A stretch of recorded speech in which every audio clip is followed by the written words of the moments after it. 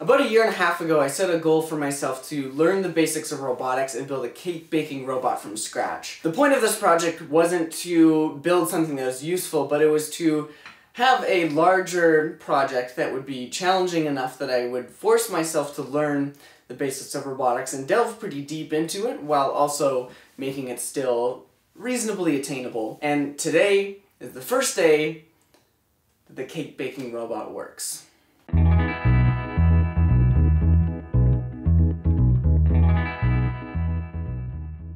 For those of you who have seen my previous video on the CakeBot, you'll have a pretty good idea of what went into the first year or so of this project. For those of you who haven't seen that video, here's a quick snapshot as to what went into the process of building the CakeBot in the first year.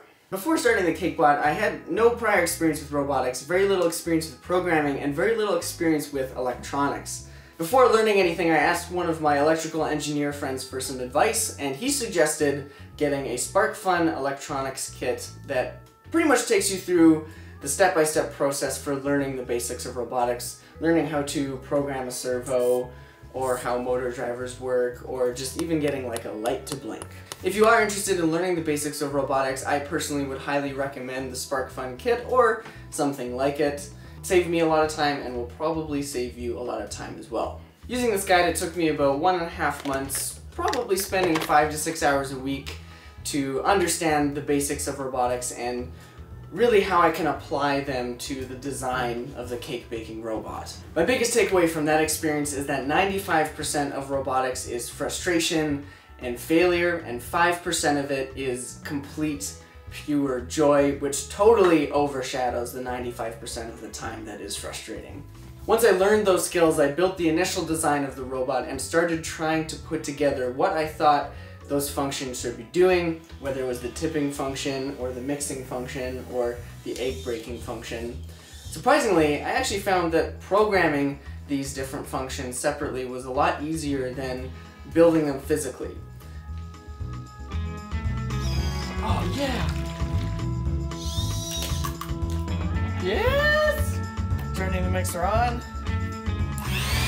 Yes! Other than the CakeBot finally working, I think that this was my favorite part of the whole build. And I think the reason that is because there's this excitement that comes along with learning new skills, and when you mix that in with a ton of failure and persistence and more failure and more persistence, and you just continue failing and being terrible at stuff until you finally get the function, you know, the flour to pour into the bowl, it feels incredible.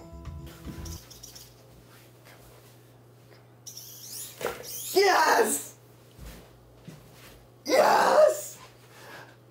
Yes! Ugh. Once all the functions were done, we were probably like 2 months behind schedule, but me being the naive person who's never put together a robot or tried to combine anything, I thought that part was going to be the easy part, but obviously it turned out to be the most difficult part of this entire build. Once everything was put together, dumping mechanism 1 and 2 worked fine, the 2 egg breaking mechanisms worked fine for the most part, the motor moving the mixer up and down worked okay, and the tilting mechanism worked fine.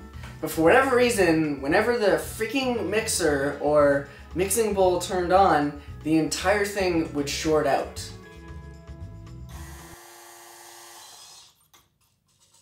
It's hard to explain how much pain and effort and time went into trying to figure out this problem just on camera, but it was a freaking horror show. Here's a list of all the stuff that we tried and that went wrong with the cake baking robot that I do not have time to talk about in this video.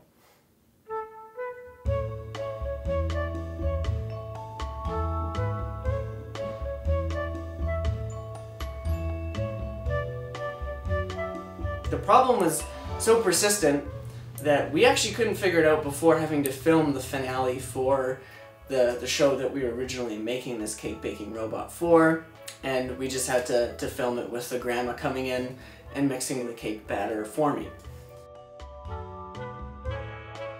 Excellent. Excellent. Hey. So we shot the finale for the cake baking robot. It didn't work. It worked 90% of the way. Didn't fully work, and I wanted to try and get this thing done. So over the span of the next 8 months, I worked on it, sporadically, trying to figure out the different problems. And after a ton of experimentation, I figured out that the motor that we were using to spin the bowl was actually sending back way too many amps to the Arduino, and we replaced the motor on that, and it worked. None of the servos are twitching when it runs. Everything is plugged in right now. So that's a great sign. I think that the last thing that I need to troubleshoot before this whole project is done is to figure out how the heck I'm going to mix it. So I thought that the problem that was going on with the mixer was because it was sending way too many volts through the circuit, which was causing the circuit to short. So I thought that if I completely separated the mixer from the rest of the circuit, that there is no possible way that this thing could short. So I built a light switch mechanism that was attached to the robot, that when it would go past down the light switch, it would turn the mixer on, and when it went up, it would turn it off.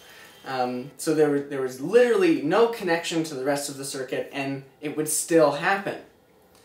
At this point, I thought that the only reasonable explanation could be that there was some sort of an electromagnetic field coming off of this mixer. So I borrowed my mom and dad's mixer to see if it would cause electromagnetic interference. When it was put on next to all the servos, and nothing happened, so I hooked it all up, and it ended up working.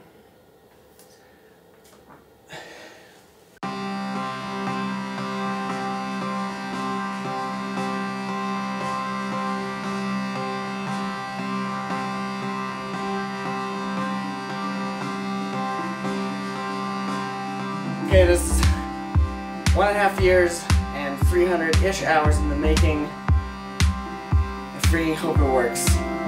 Here we go. Come on, buddy. Please. No. Hey. Yes. Yes, okay. It'll work. Yes. Yes. Oh yeah, that one works every time. Here. It's always messy, but that's part of it. Good. All the butter came out. Oh, thank God. Okay.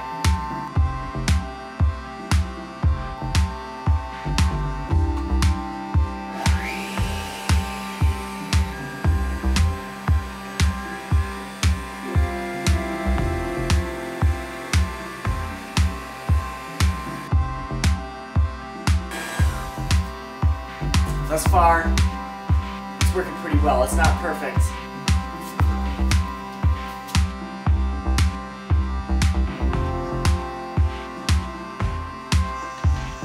Yes!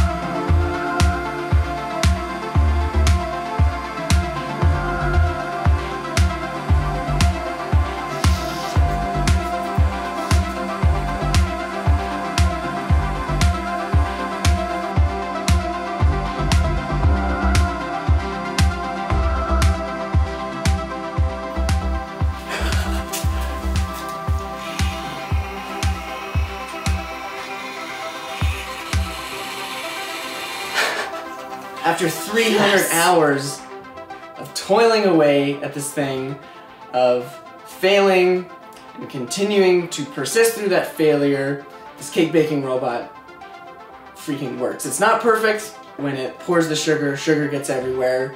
You have to heat up the butter before you put it in the pouring things, or else it just stays in the pouring things. The mixer works 99% of the way, but when you take it out, you have to mix it a little bit because some of the flour gets stuck to the bowl. Even though it's not this sellable, marketable machine, that was never its point. Its point was to act as something that could help me learn about the basics of robotics, and now I know the basics of robotics in and out, and it feels so goddamn good.